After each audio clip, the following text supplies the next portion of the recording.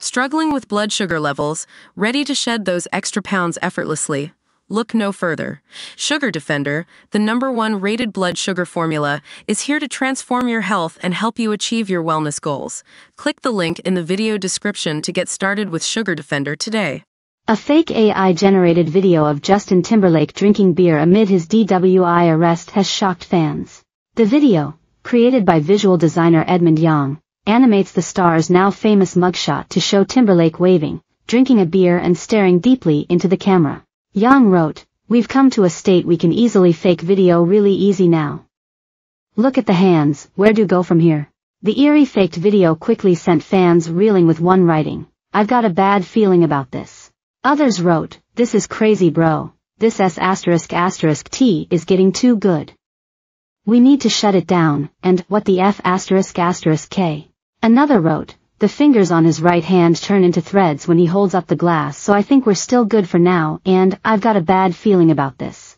Justin was arrested on June 18 about 12:30 when a Sag Harbor Village Police Department officer stopped him in the village in New York's Hamptons after he allegedly ran a stop sign and veered out of his lane while driving a 2025 BMW X7, according to a court document. His eyes were bloodshot and glassy, a strong odor of an alcoholic beverage was emanating from his breath. He was unable to divide attention, he had slowed speech, he was unsteady afoot, and he performed poorly on all standardized field sobriety tests, the court papers said.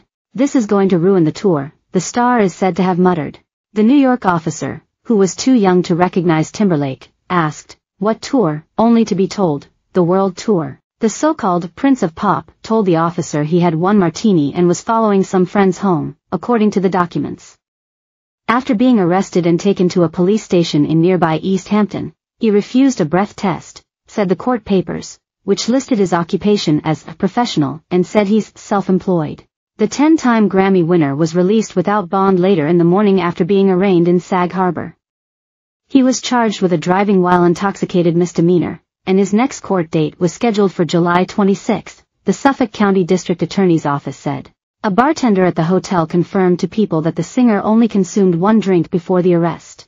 Another employee told the publication, "If he was drinking more, it wasn't here." He rose to fame in the behemoth boy band NSYNC, embarked on a solo recording career in 2002 and was one of pop's most influential figures in the early 2000s.